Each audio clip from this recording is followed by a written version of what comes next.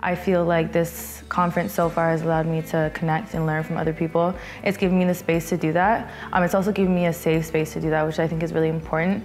This organization facilitates a safe space for us to be able to have conversation based on reciprocity, which is really relieving because it's not every day you get to have that. And for me, I think the important thing was that I would get to meet more like-minded people. Like, I texted someone this morning that, oh, I haven't laughed or been surrounded by this many like-minded people in a long time.